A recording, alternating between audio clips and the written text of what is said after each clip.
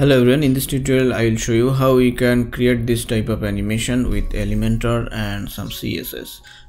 So Elementor by default doesn't have any option to infinite loop any animation.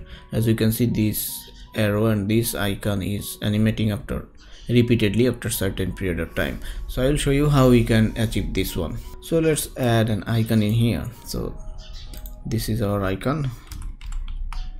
Let's choose this Avro down.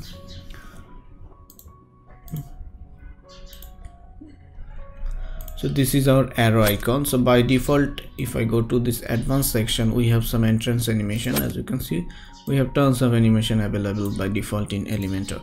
So let's choose some random one, for example this flash maybe.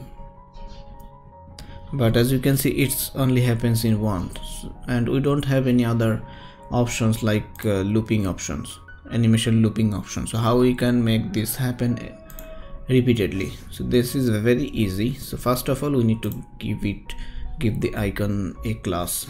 So that will be, so this is our class for this icon. So let's copy the class and we need to add some CSS to make it repeated. So this is the class we have given. We will target the class, just the class we have provided. So this is our class, and we need to add a single line of code, CSS code, to make it happen infinitely. So that is animation iteration count. So we need to add this code, animation iteration count, and we need to put infinite.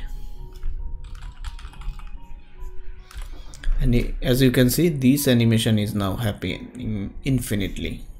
If you save this, and now any animation with this class name will have an infinitely. So you can change this to like pulse. As you can see, it's happening repeatedly, like wobble. Every default Elementor animation, this will work. So our class animation iteration count infinite.